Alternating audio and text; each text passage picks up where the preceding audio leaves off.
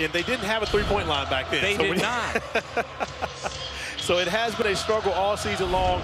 Roy Williams, notoriously known for his offense, has never coached a team that has averaged less than 72 points per game. And this North Carolina team well below that number. But doesn't matter what the record is, when the team wearing the Carolina blue shows up, it's a big deal. Well, it's always going to bring a crowd. Great crowd here at the Oakland Zoo tonight to cheer on his Panthers, who lost a tough one on Tuesday night with a questionable call that I'm sure we'll see at some point. Au'Diese Toney puts Pittsburgh on the board first, and he is part of a dynamic sophomore class that, as Jeff Capel builds things back up here in Pittsburgh, is going to be the catalyst for that.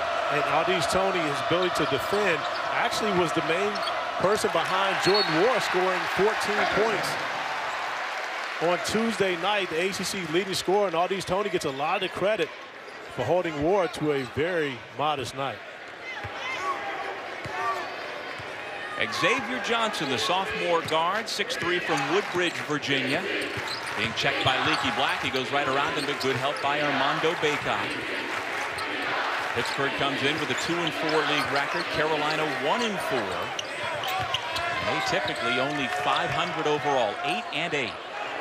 Three-point shot by Justin Champagnie, well short. And Champagnie only got 4 field goal attempts against Louisville on Tuesday night, but had a big game against North Carolina in their previous meeting.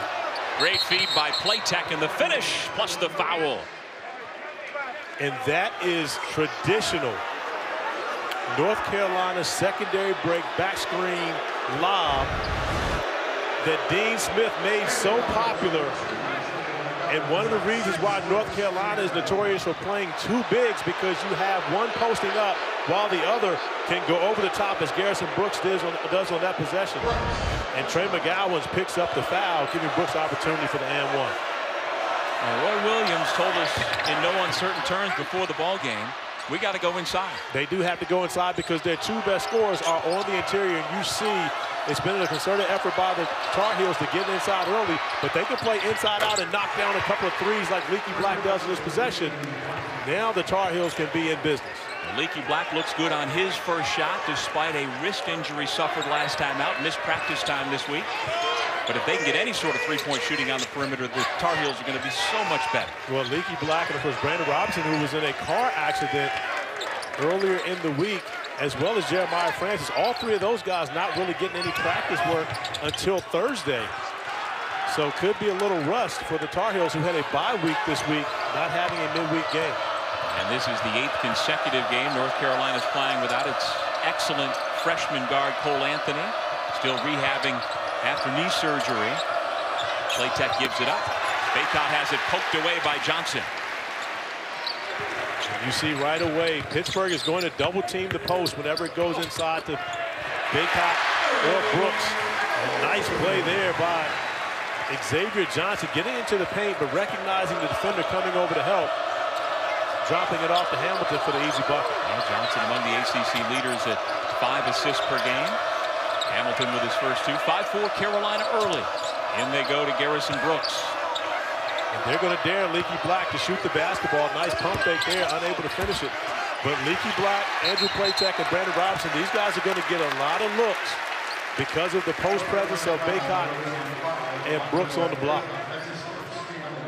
There's the 17th-year head coach at the University of North Carolina, 69-year-old back at his alma mater, and we have seen things and heard things from Coach Williams we have never seen before in the last few weeks as this program struggles its way through the 2019-2020 season. Well, and Coach Williams is going through things that he's never been through before, especially at North Carolina. As you see, 3 national championships, but one of the things by talking to Coach Williams, you see there's no level of contentment with a coach that's won 3 national championships. It's all about winning the next game. That's the most important thing. Johnson, tough shot. And the foul called against Leaky Black with only 2 on the shot clock.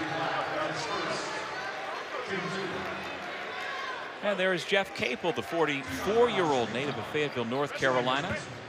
A coaching lifer. Of course, he played at Duke and had head coaching stops at VCU and at Oklahoma, and then went back to Duke and coached for several years under Coach K. And what has changed in your eyes for Coach Capel since getting back into the head coaching game after his apprenticeship with Coach K? Well, he's a much more patient coach. And of course, he's older, which means that he is a little further detached from the players that Jeff took over at VCU before he was 30 years old.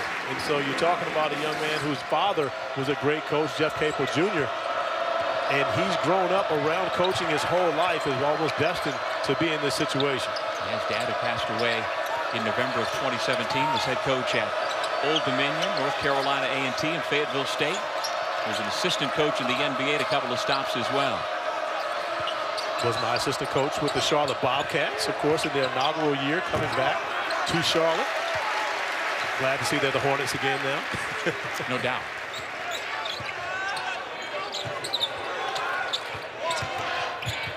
Tony into the paint. From the short corner, Terrell Brown with 2 points off the bench. And Terrell Brown is a capable scorer. 10 points on the road at Miami, went 5 for 6 from the field, and actually made Pitt's first field goal after 7 minutes of action in that game. Pitt got off to a 0-16 start. Gave Miami a 16-point lead to begin the game and finally got it together. That's one of the things that Jeff Capel is searching for with his team, is a level of consistency. Seeing them come out, got off to a great start here at home against Louisville, and right now a pretty decent start against the Hill. Champagne's a perfect example of that. He was a big part 10 days ago of the game in Chapel Hill of why Pittsburgh won that game, but he's a freshman, and so he doesn't have the ability yet to sustain it. Well, and you see the same thing on the other end of the floor, who Champagne's guarding, Armando Bacot. Both these guys as freshmen have had big games, also have had some. And I'd say that right now this is my lowest one, because losing this game was my fault.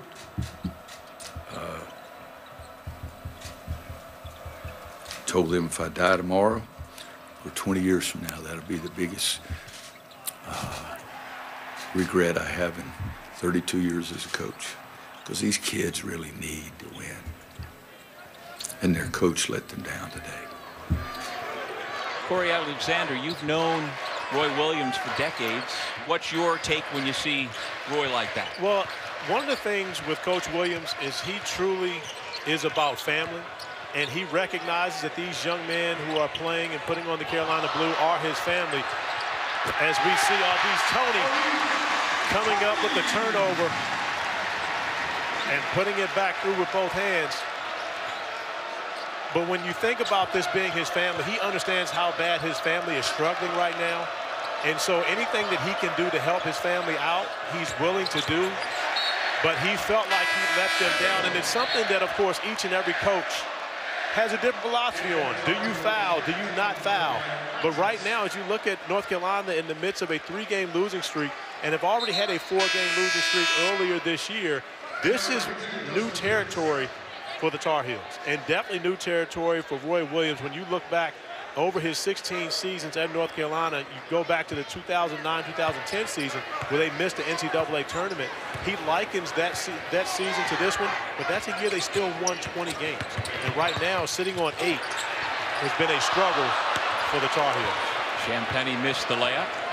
Yeah, and those comments we just saw from last weekend were a week after Roy, following the loss to Georgia Tech, said, quote, "This is the least gifted team I've coached in the time that I've been back here in Chapel Hill." So you have had a couple of really jarring statements from a coach that you're just not used to seeing that.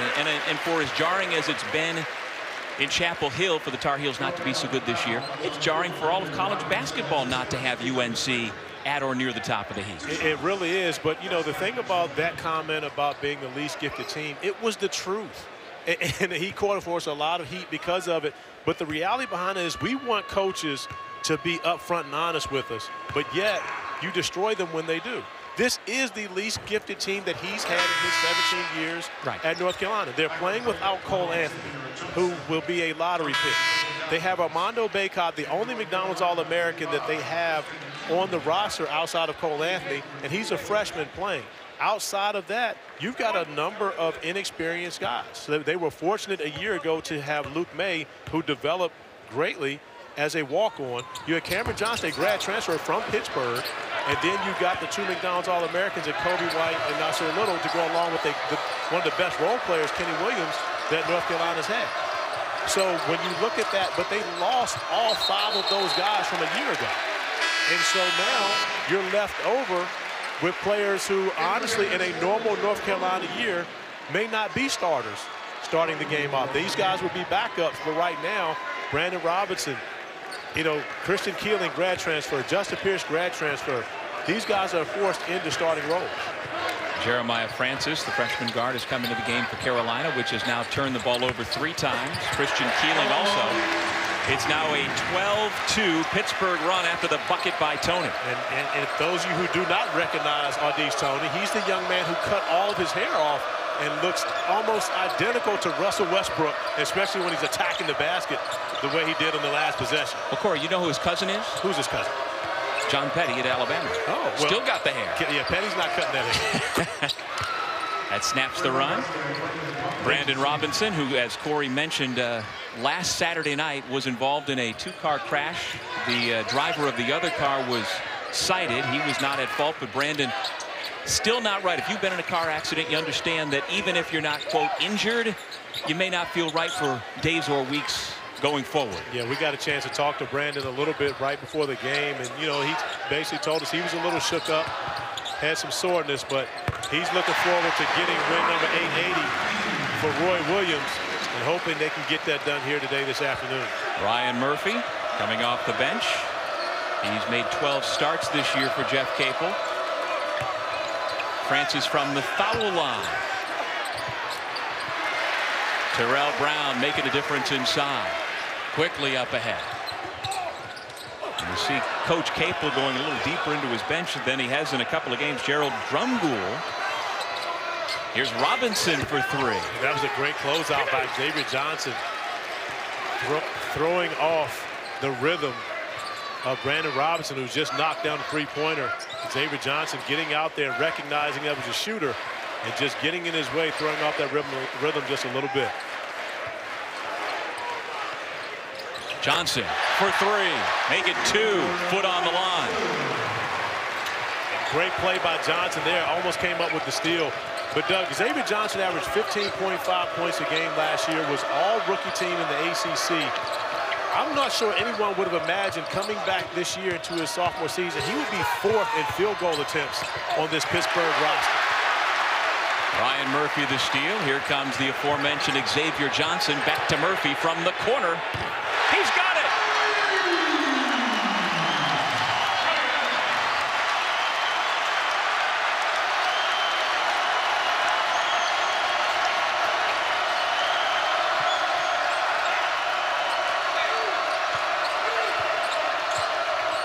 In they go to Brooks, and he traveled.